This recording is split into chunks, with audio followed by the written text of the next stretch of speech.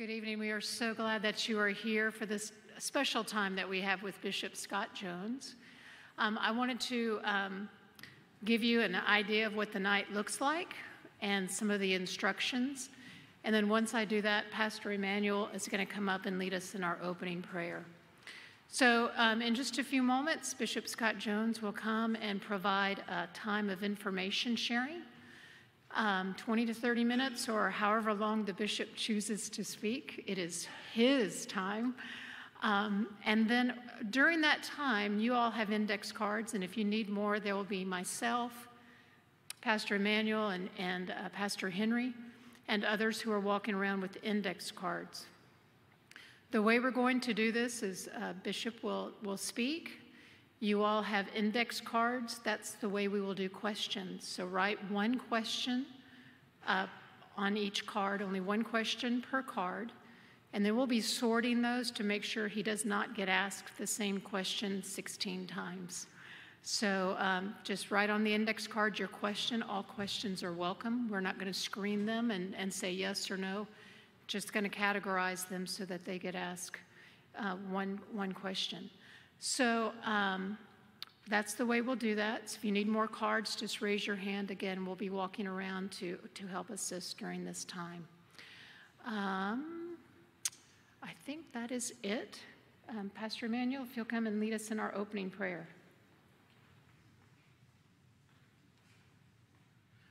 I invite you to pray with me. Holy Spirit, you are the reason for this season. You are the reason for this gathering. So come and preside over our conversation tonight. Come and lead us to be the church that you have called us to be. We thank you for the gift of life. We also want to thank you for the gift of our bishop and his leadership. As he had availed himself to be an instrument of blessing unto us, we pray that you may bless him tonight, that he will engage us in ways that lead us to love you more, that we may love one another. We pray for the spirit of peace, your peace which passes all understanding, to attend to our gathering tonight as we seek to learn as a church family and also as members of the larger body of United Methodist Church. Bless us with the spirit of listening and help us to also listen to the voice of the Holy Spirit, that we may know the kind of church and the kind of people he is inviting us to be. We pray for those joining us on Facebook, that your peace may be with them. Above all, God, bind us together with cords of love that cannot be broken. It is in your Son's name we pray. Amen. Also, to let you know that those who are watching live stream Facebook, your questions are welcome as well. We have someone monitoring our site, so type in your questions and we'll get those answered as well. Thank you. Thank you, Bishop. Well, good evening, friends. Welcome. I'm glad you've taken some time to be a part of this conversation this evening and appreciate your interest in the questions that we're going to be talking about. As I said to somebody earlier, my spiritual gift is teaching, and to have an audience is a blessing to me. So thank you for coming and being willing to listen. My wife, who is here tonight, will tell you that there is a downside to that. I'm used to you teaching for a whole semester. I can talk for a long time on this stuff. So I've got an outline to try and stay disciplined, but mostly to set up questions that you might want to ask, and we'll take every question we possibly can. Friends, our church, the United Methodist Church, is undergoing a split this year. I deeply regret this. It is breaking my heart. I've been a bishop for 18 years, and I've been doing everything I know to prevent this. And yet, a number of forces have pushed us inevitably to this situation today. And it's important that you be informed about what's going on and what are the options that each United Methodist local church has. My commitment, which I've been expressing for 3 years now, is to help every local church find where it can best serve Christ, and to have every clergy person who's part of our denomination determine where he or she can best serve Christ. I know that there are some of our churches that are clearly progressive. They are committed to full inclusion of lesbian, gay, bisexual, transgendered, and queer persons, and they chafe under the restrictions that have been part of our church for 50 years. There are other churches that are clearly traditionalist, and while they welcome LGBTQIA+ persons, they're not going to do same-gender marriages, and they don't want gay clergy being appointed to them. There are also a lot of churches that are divided on this issue, and they've flourished while the rules are in place, but they have a lot of conflict about decisions that need to be made. Friends, I have friends on both sides of this issue, respected colleagues who are going to end up in the two different churches. That's what makes this so hard, is the breaking of relationships. Now, two things have happened this year, this calendar year, that means that the split has started happening now. First, the General Conference, which was scheduled for September of this year, has been postponed yet again. For those of you who don't really know the deep details about how the United Methodist Church is organized, our church is governed by a General Conference.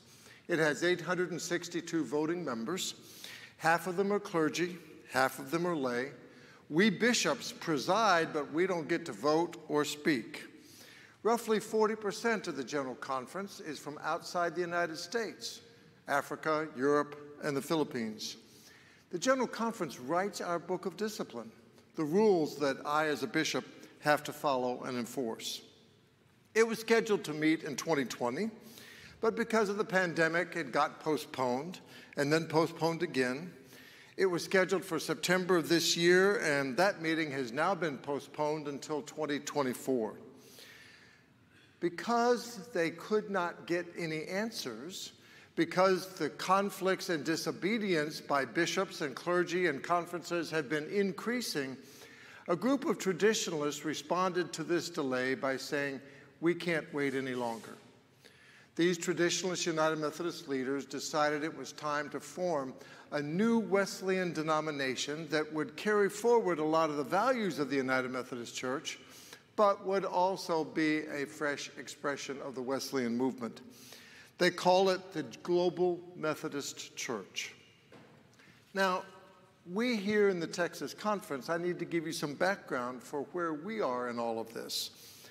Your church belongs to the Texas Annual Conference, which is a group of 606 congregations, around 250,000 lay people, 1,200 active and retired clergy in 58 counties, stretching from Texarkana to College Station to Matagorda and over to the Arkansas and Louisiana lines. In 2020, we adopted principles of disaffiliation. We knew that there were churches that wanted to leave the United Methodist Church, and we wanted to have some principles that would govern how that happened. The General Conference, which met in 2019 in a special session, passed rules, and especially a paragraph 2553 that said how a local church can leave the denomination. Our conference principles implemented that paragraph, and since that time, 5 churches have left our conference. 1 to join the Free Methodist Church, 1 to join the United Church of Christ, and 3 to become independent. Now that the Global Methodist Church has officially formed, and it is an option that people can join, we're holding district meetings to explain to people what the procedures are, what the options are, and to give them information. Our conference has a website, txcumc.org, and on that there's a page called the Future Discernment Task Force page under the heading Navigating the Waters that gives lots and lots of information that can put into writing a lot of what I'm telling you tonight, but also give you some other information that might be useful. Paragraph 2553 basically says that if a local church wants to leave the United Methodist Church, there are some steps that have to be followed. There has to be a period of discernment. We've defined that as 40 days long minimum. Could be longer than that. Secondly, a local church has to pay all of 2021's apportionments in full, both conference and district, all of 2022's apportionments in full, and the local church's share of the conference's unfunded pension liability. The good news is, well, I don't know if there's any good news about rising interest rates and mortgage rates, but what its impact is on this issue is that the unfunded pension liability has now gone to zero.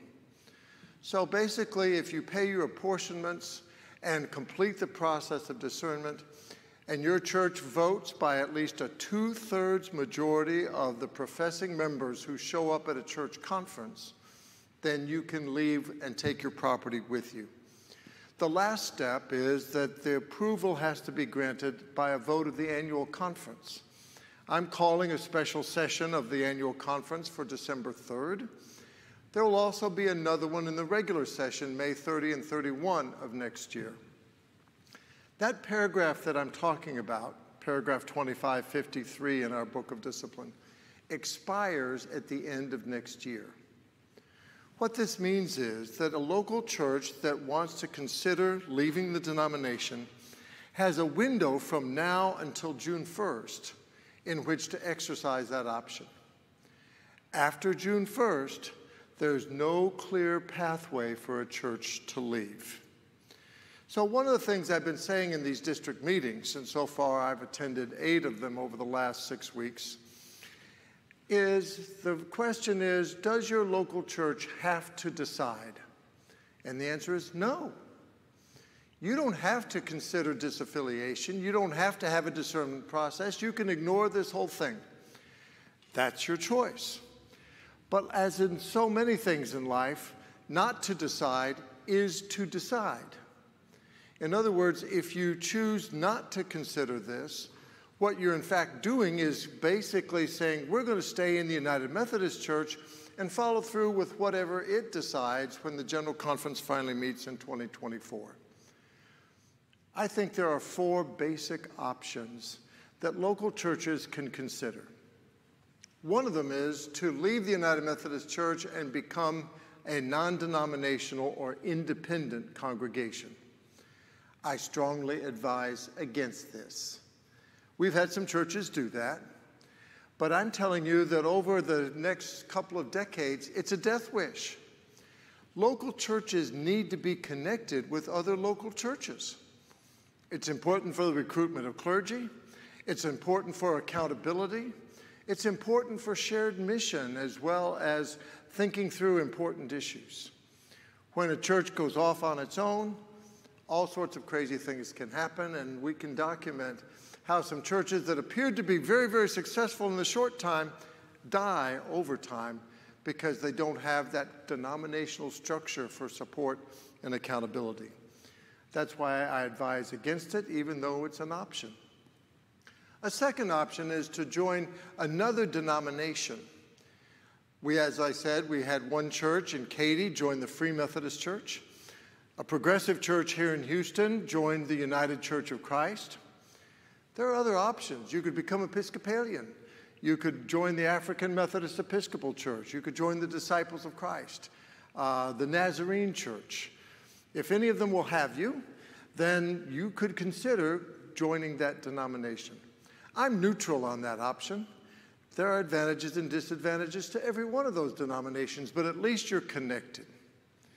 The third option that churches have is to leave the United Methodist Church and join the Global Methodist Church.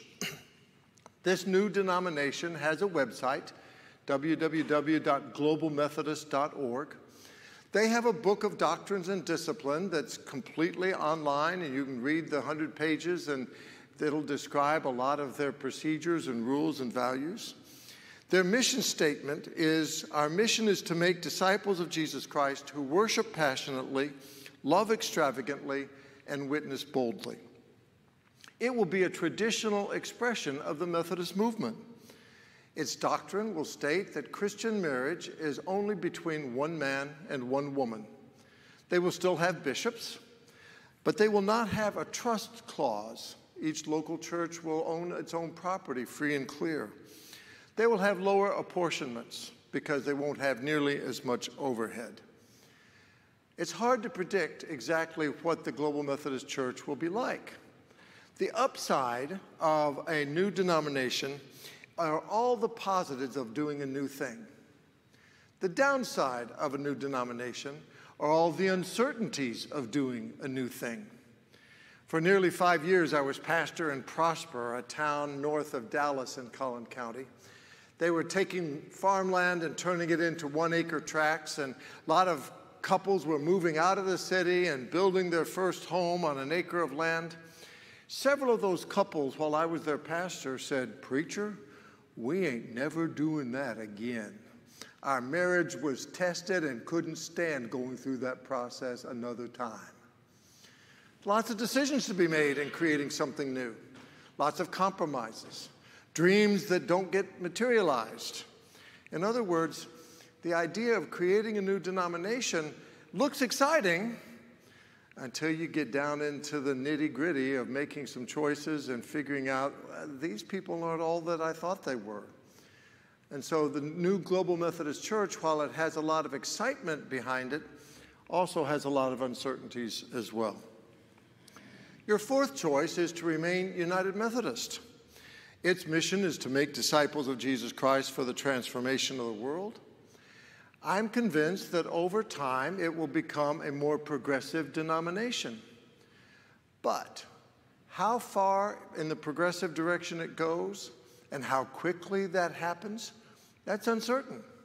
It's pretty clear that they will indeed change their doctrine to say that marriage is between any two people, and that lesbian, gay, bisexual, and transgendered persons will be accepted for ordination and then appointed as pastors. The people who are advocating for this continuing United Methodist Church are very clear. They want it to be a big tent church where traditionalists who believe in traditional marriage teaching will feel welcome and feel protected. The trouble is they haven't explained to me how those traditionalists will have a protected space in this new denomination. The big tent means they're also going to be welcoming liberals to the place. And so the conversation about whether or not you can discriminate according to same sexual orientation or gender identity becomes an interesting debate that will continue to focus the attention of the leaders of that church. What I've been trying to explain to people is that when you change the doctrine of a church, the discipline or rules follow that. Think, for example, about the change that happened in the late 60s around segregation. Methodism made up its mind in the 1960s that they were no longer going to tolerate segregation and they were going to actively combat racism. That doctrinal change came through to where we have a number of rules about how welcoming our churches have to be of people of different ethnicities, about how clergy are appointed. You all have an African pastor as one of your staff here. We do that all the time in the United Methodist Church. Well, we need to understand that when you make a doctrinal change, it flows through, and everything connectional begins to fall in line with what the doctrine states.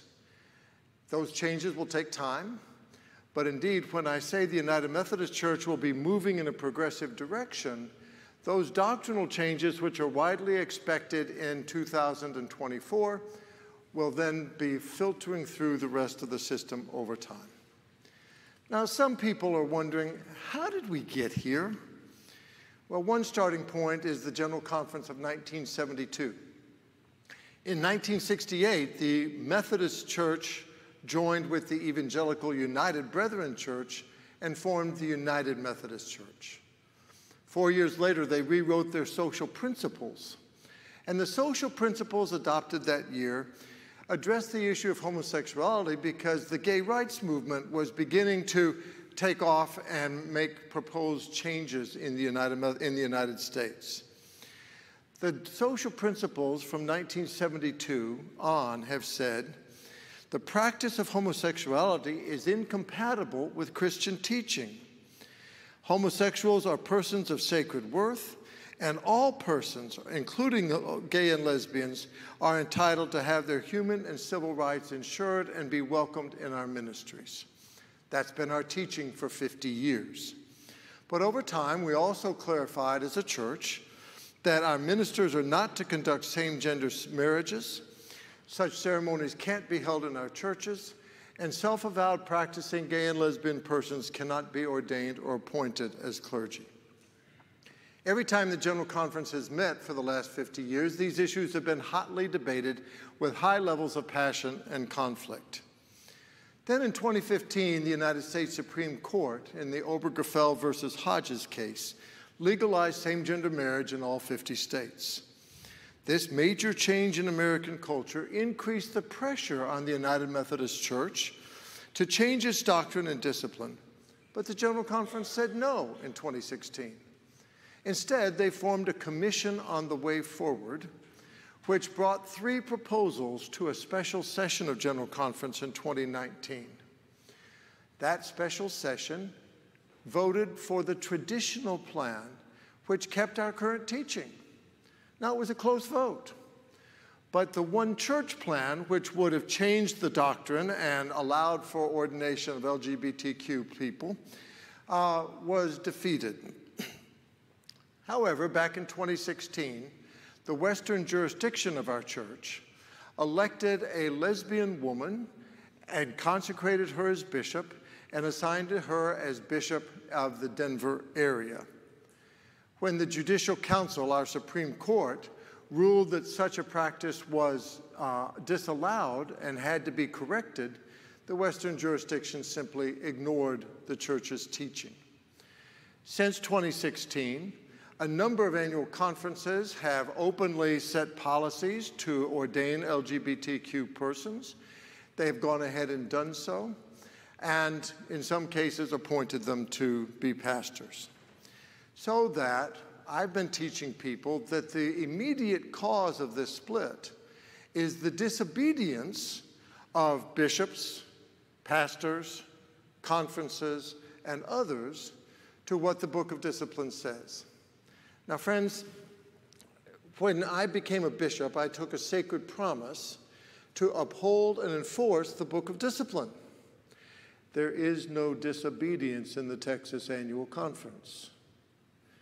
On the other hand, when bishops decide they're not going to enforce the discipline, there's very little you can do to hold a bishop accountable for that person's disobedience. You say, you ought to be able to fix that Western jurisdiction problem. Well, we have a regional section called the South Central Jurisdiction, which has the ability to hold me accountable if they choose to do so. And they're the ones that elected me and assigned me and told me I was moving to Houston 6 years ago.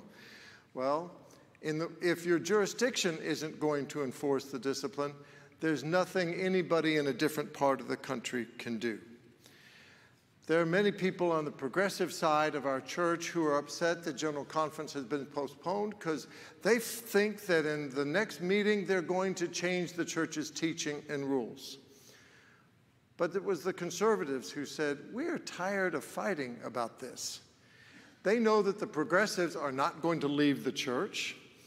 They said, it's time to quit fighting and do something different. Hence, they decided on May 1st to form the Global Methodist Church. Now, friends, we in the Texas Annual Conference are trying to help local churches be informed. We're a diverse conference. We have progressives who really want the discipline changed. We have conservatives who have been fighting any kind of change like that for 50 years. Our group in our conference has come together, and we're providing you unbiased, accurate information on our conference website. But Within our church, there are lots of different caucuses, organized groups trying to shift the church one way or another. So that if you go on the internet, you can find a lot of people expressing their opinions and their views on all of these issues. These caucuses and organized things are part of Methodism because we're a democratically based church that go back to the 1820s. There have been such groups. Back in the 1820s, they didn't like the existence of bishops at all, and so they were organizing to get rid of bishops. We're still here. But some people have made various steps in between, but that gets into the history lecture that Mary Lou doesn't want me to give you tonight. In terms of today's caucuses and groups, on the progressive side, there's the Reconciling Ministries Network, the Liberation Methodist Connection, the Methodist Federation for Social Action, Next, Affirmation, and a group here in this conference called That We May Be One. On the traditional side, there are groups like Good News, the Confessing Movement, the Wesleyan Covenant Association, and United Methodist Action. You can find their newsletters. They'll be happy to take your money. They'll be happy for you to listen to their videos. They are an interesting source of information. You just need to be aware that they might have a certain bias. I don't control the channels of these other groups in the way that I have influence over our Texas Conference website. But this is a time to listen to all of our sisters and brothers, wherever they are on this spectrum. Now, we in the Texas Conference have our principles of disaffiliation. We're providing you with this information. Your district superintendent, Elijah Stencil, will help your church go through a discernment process if your church council votes to start it. In other words, we need some elected leadership group to say, it's time for such and such a church to begin the discernment process. We have guidelines for how to do that well, but we think that's an important conversation that needs to go on among the lay people of the church.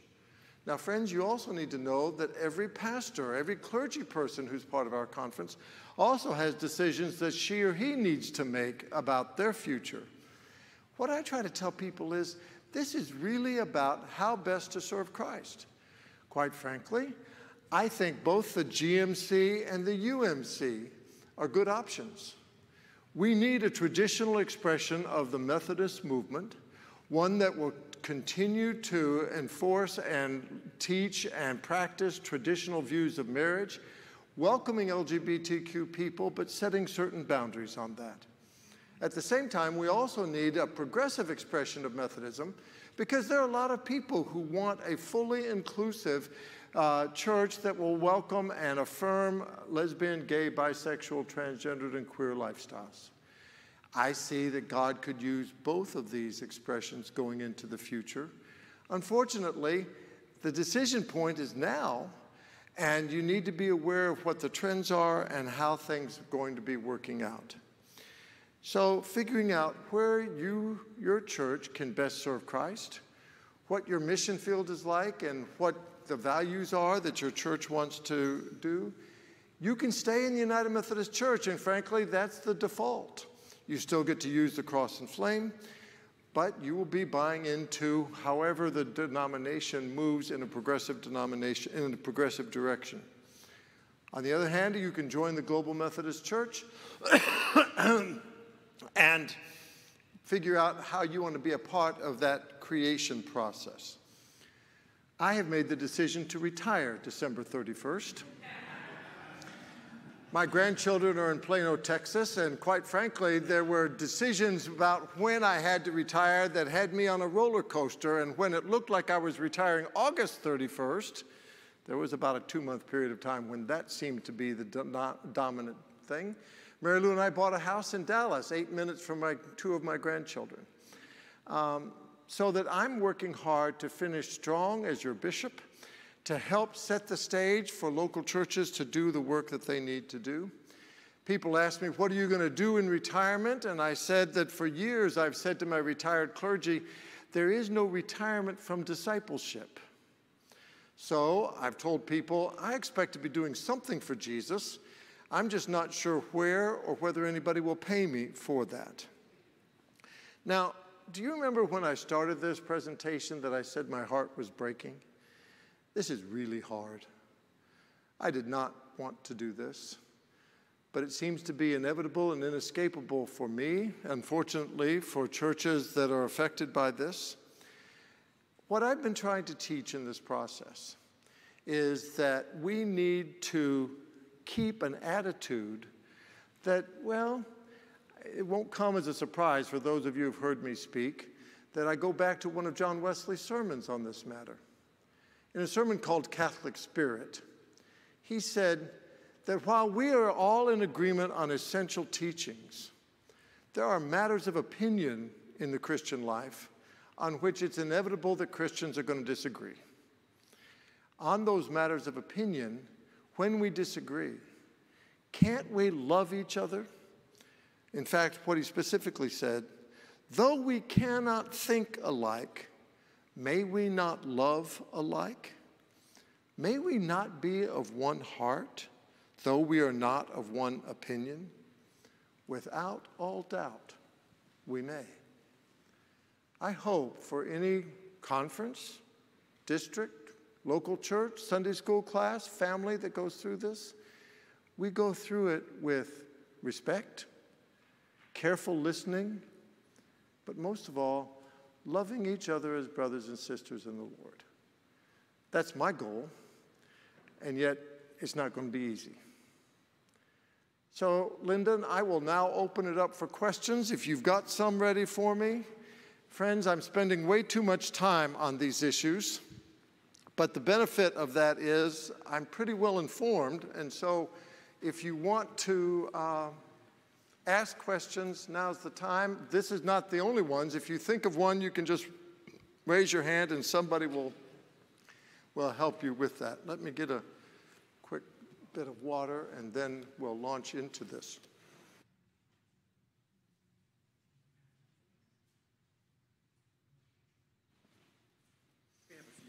A few, okay.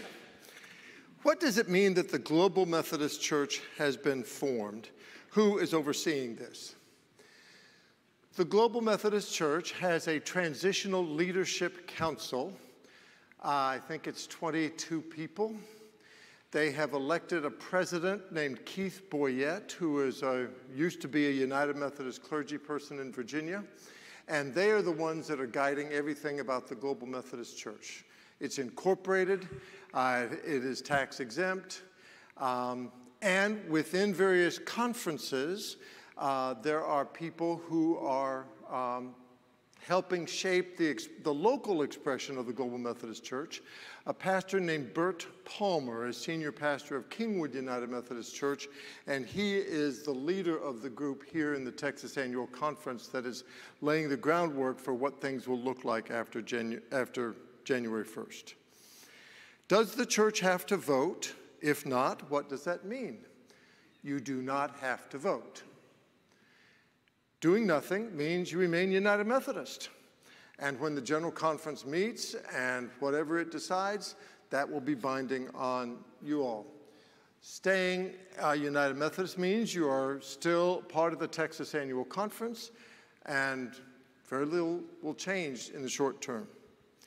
Is there a deadline to decide on whether we want to go through discernment?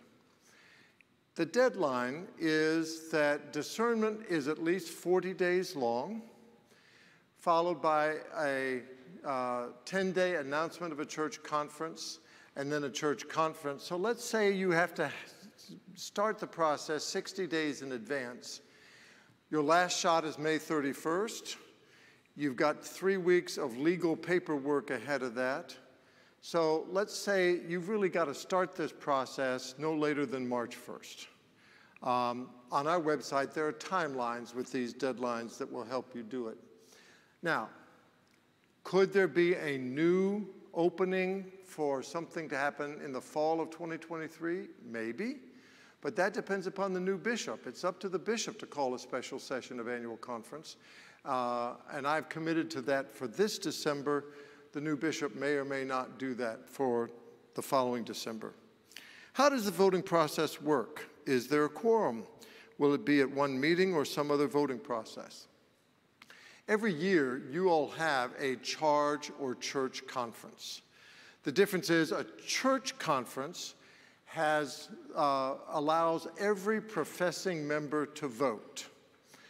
So, frequently when I was a pastor, I was beating the bushes. Please come to the church conference. You do that usually in the fall. You set the budget, you elect your officers, the pastor delivers a state of the church report sometimes. This would be a special church conference. You have to give 2 announcements about it, at least 10 days in advance, and every professing member has the right to vote if they show up. No proxy voting, no remote voting. Only those who are physically present may vote. And in this case, the clergy do not get to vote. Only professing members do. The quorum is whoever shows up. So that for those of you who are in the legal profession and you worry about quorums at various entities, in this case, a United Methodist Church Conference quorum is as whoever shows up that night once it's been duly announced. Using the quadrilateral how to illustrate how we arrive at truth. Who in the support of the historic view can demonstrate how Scripture, tradition, reason, and experience each supports the historic view of the church on homosexuality? That's a much longer discussion that I don't want to get into tonight. There are lots of books that have been written about these things, on both sides. There are people who have what I would call a high view of the authority of Scripture that say all of the references to same-gender sexual behavior are negative in the Bible, and that the church for almost since the time of Jesus has said homosexual behavior is inappropriate.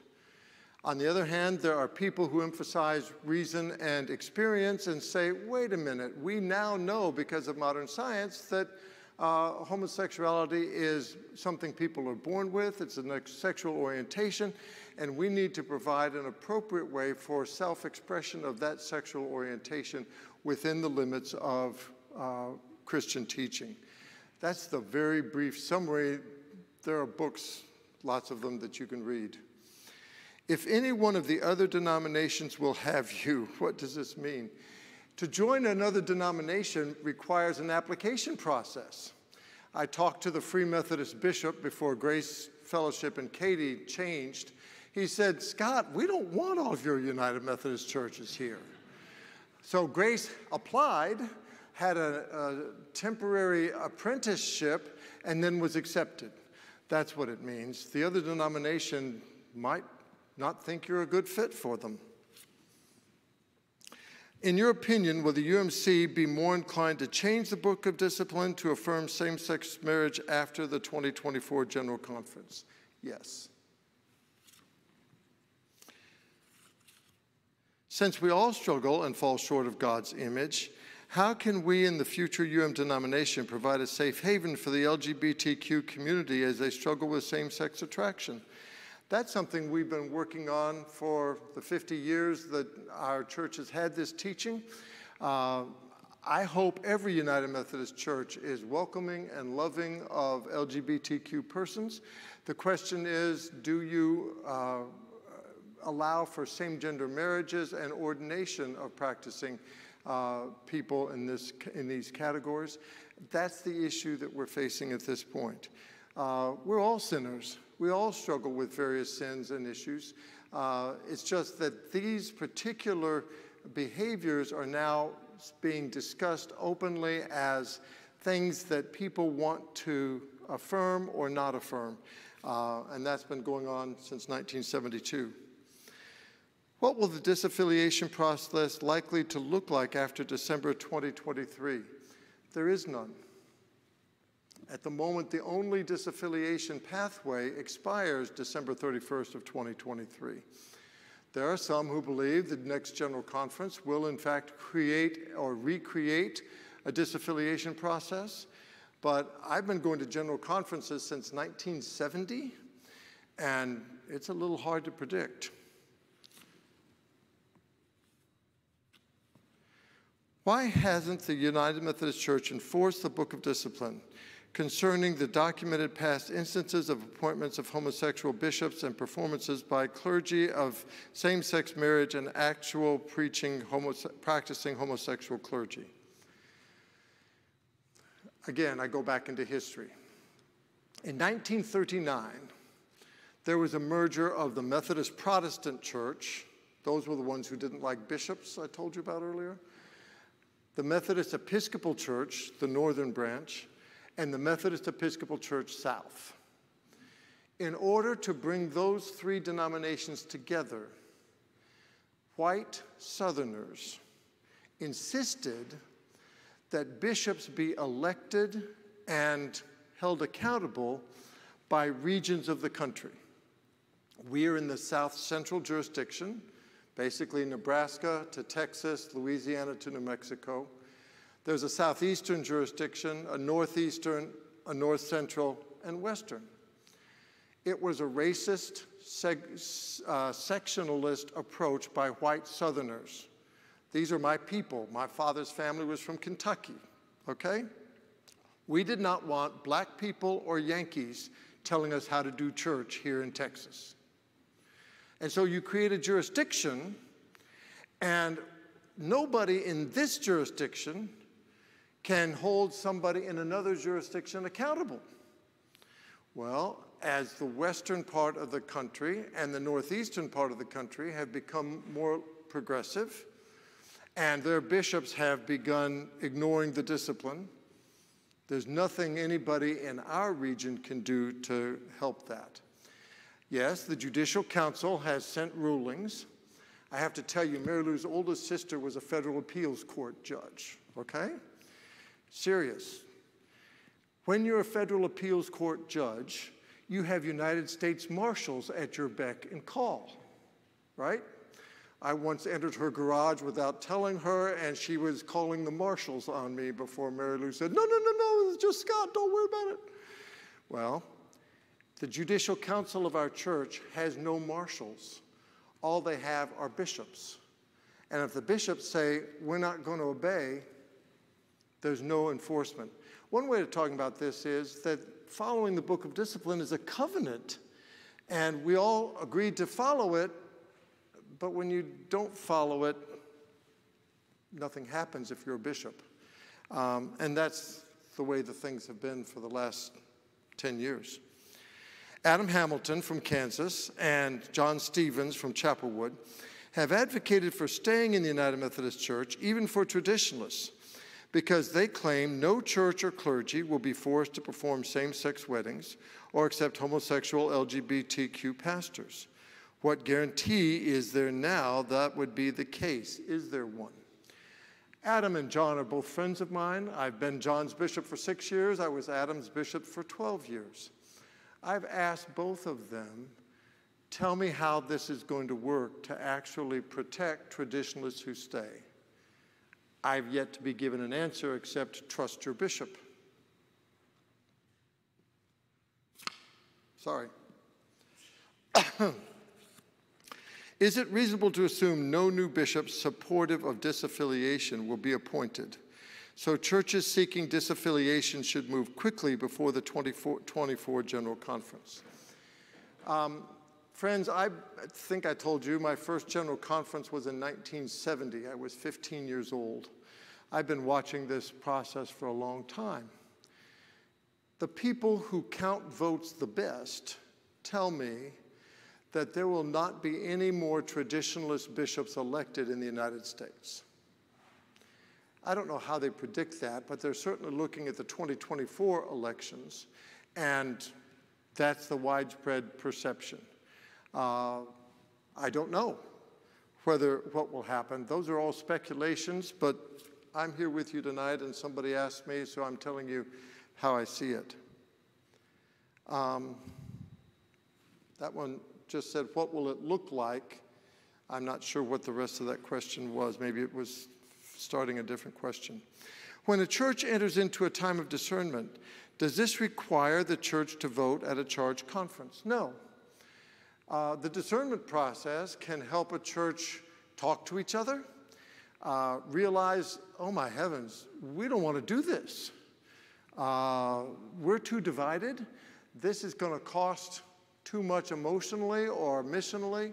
And so part of the discernment process is for people to say, we don't want to do that. Right now, out of 606 churches, 230 in our conference are in a discernment process. About 13 have now held their church conferences. We don't know how many will actually hold a church conference until the discernment process is done. What are the advantages and disadvantages of voting on discernment in May versus December? The advantage of voting in December is that you're looking at 2021 and 2022 apportionments. If you wait until May, you're also looking at 2023, an extra year of apportionments. The other factor is that the principles of disaffiliation will not be changing because they've been adopted by our annual conference. And we believe that the new bishop is not going to be changing those prior to the vote of the annual conference next May. So there's a sense in which having the discernment next spring is just as good as doing it in December. Partly, I've talked to some pastors who say, you know, we've already started looking at this. We want to get this over with, one way or the other. And so the December has the advantage of not dragging it out any farther. Partly, the pastor and church council need to talk to the district superintendent because your district superintendent, Dr. Stencil, has to approve your discernment process. Every church is different, and if it's a larger church, it might take a long time to get everybody talking. One advantage, I've got a church up in East Texas with 11 members. They did it in the minimum amount of time and just decided they were going that way. What is the fear, the theoretical worst-case scenario of a more progressive United Methodist Book of Discipline? It depends upon your viewpoint about sexual orientation and gender identity. One of the fears is that if you don't become more progressive, then all of those people who have gay, lesbian, bisexual, transgendered family members won't want to be at your church. And if you're trying to reach a group of people who are on the progressive side of these issues, changing the discipline is an advantage because now you can advertise, we are fully inclusive. Some of our churches are putting rainbow flags out in front, and so when you do that, you can. If, on the other hand, you are opposed to those kinds of changes, then the fear is that belonging as a traditionalist, belonging to a denomination that makes the newspapers for gay clergy or marching in the Pride parade downtown or having a transgendered person as pastor, you know, those are things where your brand, the group that you belong to, is there.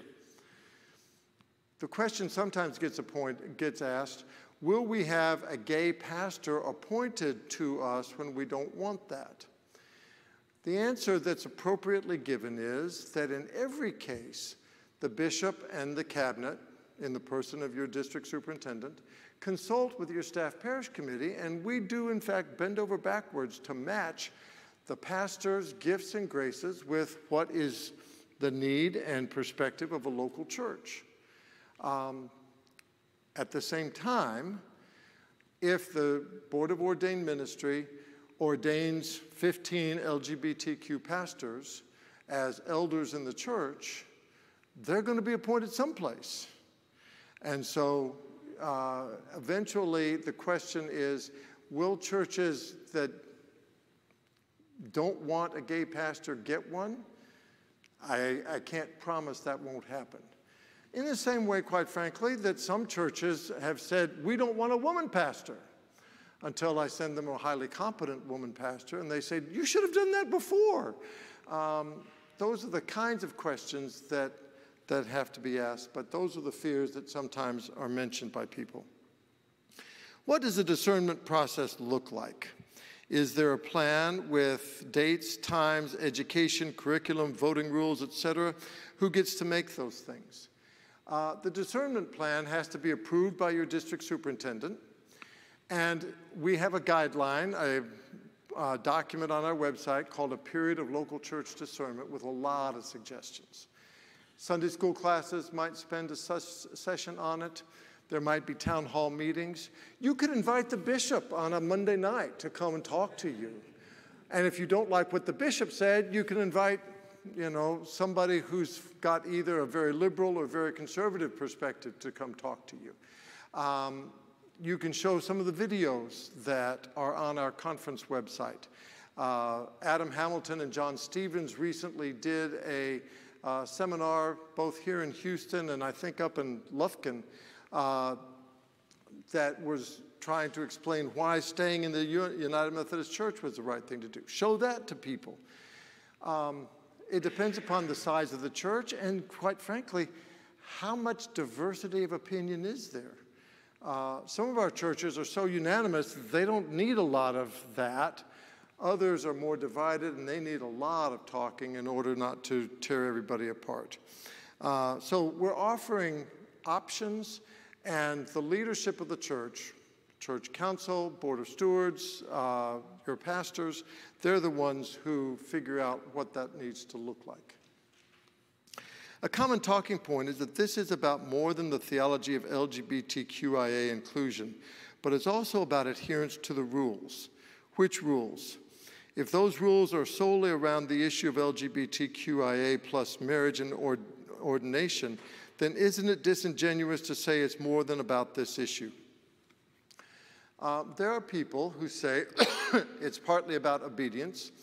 There are churches that are deliberately withholding their apportionments in protest on these matters. There are also people on the conservative side who say this is all about doctrinal issues, because when you have such a big tent church, you're also going to be making space for people who deny the resurrection of Christ and the divinity of Christ. And so there are people who say that this is partly about our basic beliefs as a church, and they quote some very liberal bishops and clergy who, are sort of off the charts on those issues. At the same time that John Stevens and Adam Hamilton are very orthodox on those doctrinal issues and say, you should be a traditionalist and stay in the church because our doctrinal standards are not going to change. They're right, the doctrinal standards are not going to change, but when people violate them, there's also no enforcement mechanism either, so other than a bishop who takes care of that. Okay. How is the traditionalist response to the General Conference delay, the formation of the GMC, different in spirit from the prayerful disobedience of progressive bishops and churches? The formation of the Global Methodist Church has the integrity of saying we're breaking our ties and doing something different. The disobedience of progressive bishops is to have their cake and eat it too, to stay in the denomination without any penalties. That's the difference to me, is if you can't follow a church's rules when you've sworn a sacred vow to uphold them, then you need to do something different, and that's what they're doing. Is there a discernment disaffiliation by the end of 22 versus May of 23? Is there any urgency? I think I addressed that. I'll say the other factor besides paying next year's apportionments and the fact that we think the rules will not change between now and May. There are people who are on the conservative side of things that have come to trust my leadership, and they get very nervous if a more progressive bishop follows me January 1st. I don't think that's a serious problem because I think the next bishop is going to enforce the conference policies that have been set by the conference. But that's a talking point that if somebody's going to ask the question, you ought to be aware of. Oh, you got two more. Okay. Is there anything in the Articles of Religion about gay marriage or clergy? No. The Articles of Religion were formulated by John Wesley based on the Book of Common Prayer and the Church of England's 39 Articles. And the idea of homosexual practice being validated was so not even something to be considered that the Articles of Religion did not address them at all. They really go back in formulation to the 16th century and then Wesley's 18th century editing. Why we must leave if we vote to disaffiliate. We built this church. I don't know if you mean by building this particular local church or if you built the whole denomination and the Texas Annual Conference and Lakeview and all those things. Where we have ended up, friends, in this disaffiliation is to privilege local churches and to create a pathway for the local church to leave with its buildings and all of its assets and a minor sort of pay your bills before you go kind of thing. I'm a fourth-generation Methodist preacher. You know, I've spent my whole ministry trying to revitalize and strengthen our denomination. I believe in our doctrine. I signed up as a bishop because I wanted to strengthen all of our churches, reach new people for Christ, address important justice issues in our communities. This is what I've given my life to. So when you say we built this church, you know, I'm looking at the church I love that formed me, that shaped me, that my father, grandfather, and great-grandfather served, and it's going to be very, very different going forward. The pain here is just incredible. I know that's true for many of you as well. Some of you all are lifelong Cradle Methodists. Some of you are newcomers who thought you had found a home and then discovered that, you know, the home's on fire or whatever the metaphor is. And yet, this is what it is. Here's the other thing to say. While I go back all those Methodist churches, my great-grandfather was in what was called the German Annual Conference of the Methodist Episcopal Church. He was a Yankee. Well, an immigrant from Germany, but then a Yankee. My father was born into the Methodist Church.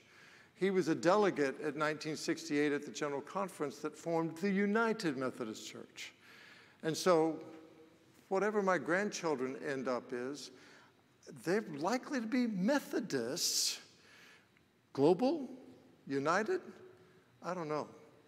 It's just a new iteration, a new name of the Wesleyan movement. In 2016, I wrote a book entitled The Once and Future Wesleyan Movement. I'm getting ready to reread it because, quite frankly, I said some things that I'm now finding myself repeating over and over again. Our church has accumulated some baggage. We need to leave it behind.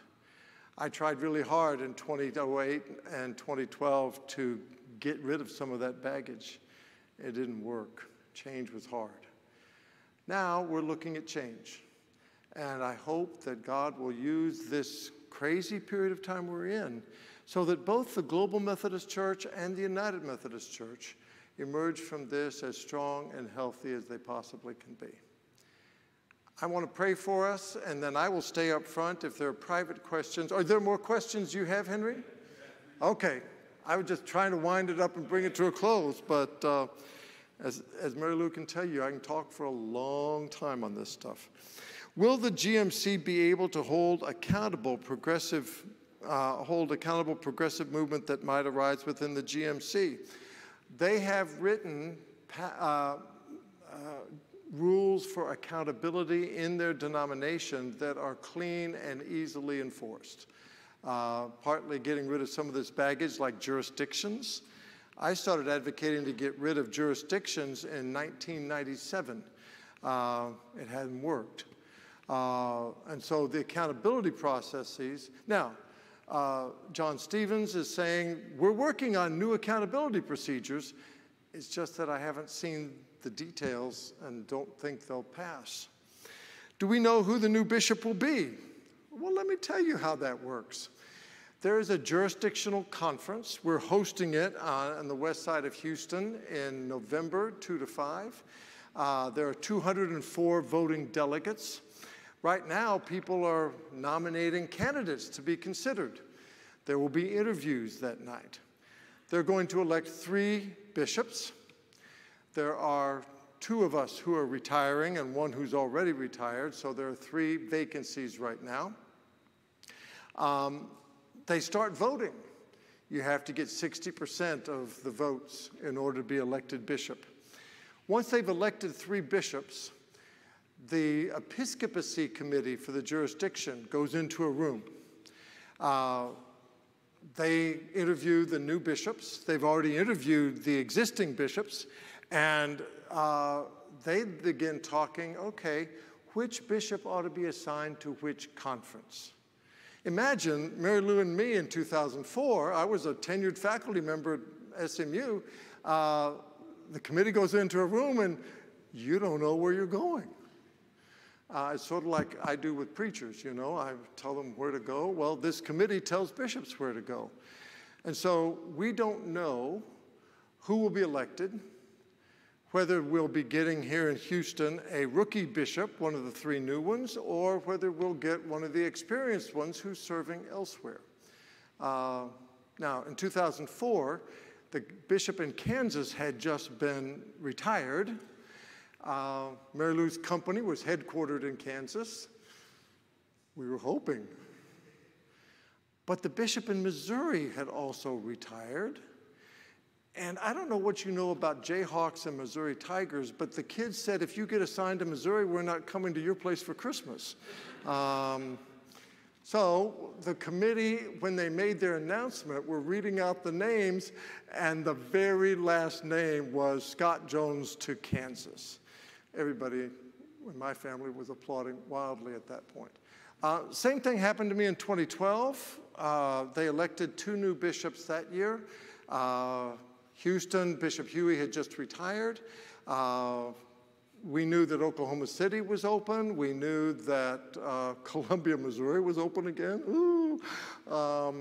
And San Antonio was open. And the committee comes out of the room and says, Scott and Mary Lou, you're moving to Houston. And like any good Methodist preacher, we said, thank you very much. We'll pack.